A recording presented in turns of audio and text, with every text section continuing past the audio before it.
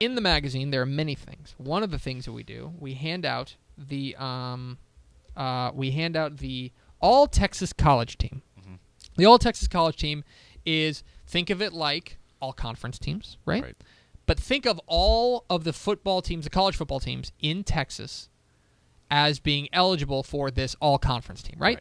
All Texas College team. So we want to honor the best players at each position in the state in the preseason. And so this is tough sometimes. It is. Especially at certain positions. I will say that there are some positions that are easier than others.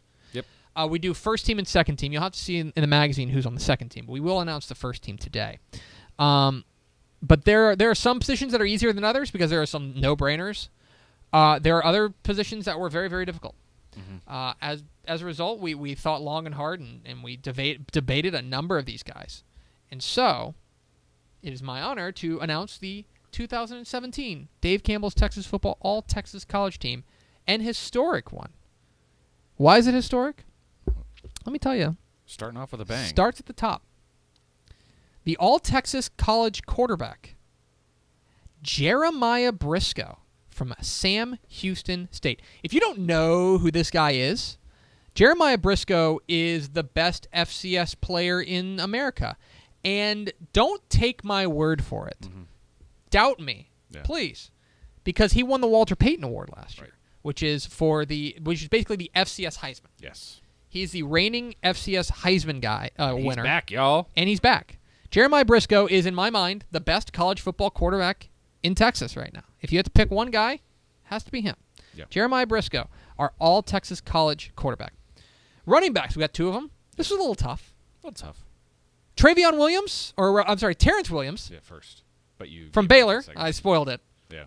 Terrence Williams from Baylor and Travion Williams from Texas A&M. They get the nods for the all-Texas running backs, underclassmen, junior and sophomore respectively. So they get the nods. Wide receivers. We did 3 wide receivers plus a utility.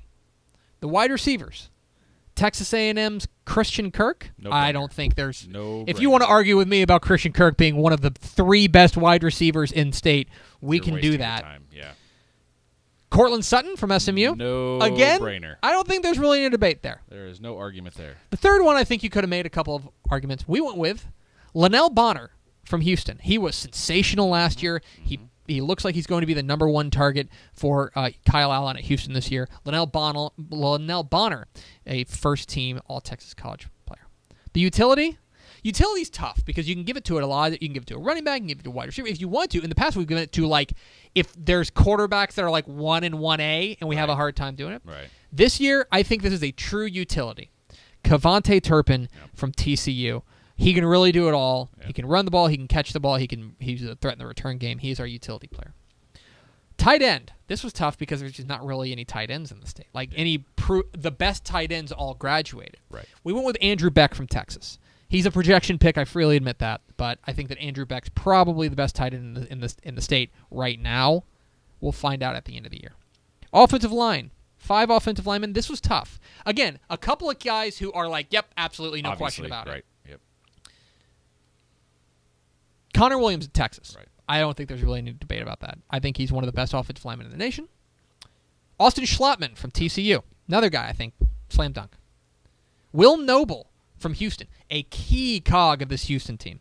Yep. Will Noble is going to have a big impact on how Houston plays this year. Will Noble, a first-team All-Texas College player. So is Will Hernandez from UTEP. He's awesome. If you talk to folks out there in El Paso, they think he's a first-round draft pick. That he's been awesome for them, and he is I would say he's probably their best player depending on what you think of Alvin Jones. And finally, Coda Martin from Texas A&M. A little bit of a projection pick. I thought he acquitted himself very well last year as a sophomore. I think he's in for a big junior year. Our All-Texas College football kicker, Clayton Hatfield from Texas Tech. I don't think there's really any debate about that. He was awesome for Tech. He is our first-team All-Texas College kicker. Let's move to the defense, Max. Again, we'll start with the defensive line. And again, a guy that I will fight you with. If you want to fight on the internet, let's fight on the internet. This would be a dumb fight. A first-team All-Texas College football player, Ed Oliver from Houston. Yeah. He might be the best player in America.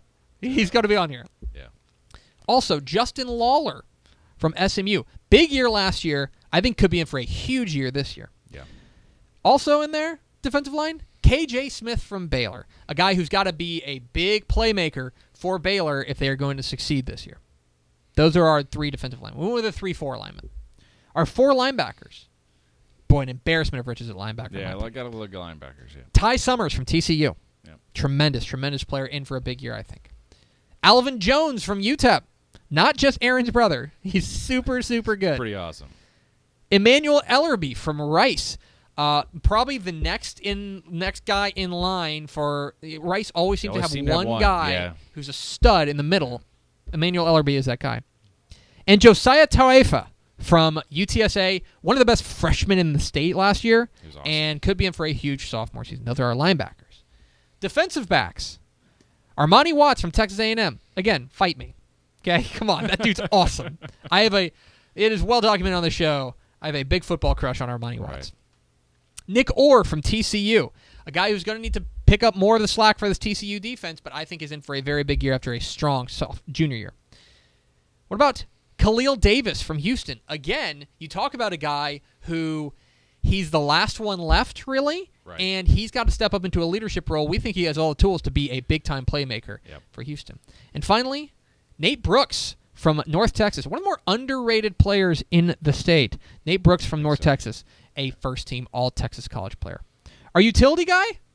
With Brecken Hager from Texas. A guy who end up, but yeah, we don't really know where he's going to line up in this new defense, but a breakout year last year. Brecken Hager in for big things in 2017. We think he's a member of the All-Texas college team. And our punter, also from Texas, Michael Dixon. Yet a couple really good choices here. The A&M punter, Trapuka, is really good as well. Taking on the role of the Texas A&M punter.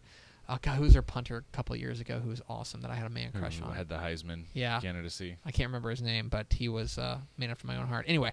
He was a punter. That's why you don't remember his name. First team college football, first team Texas, all-Texas college punter, Michael Dixon. That's our all-Texas college team. You can see it in the 2017 summer edition of Dave Campbell's Texas Football.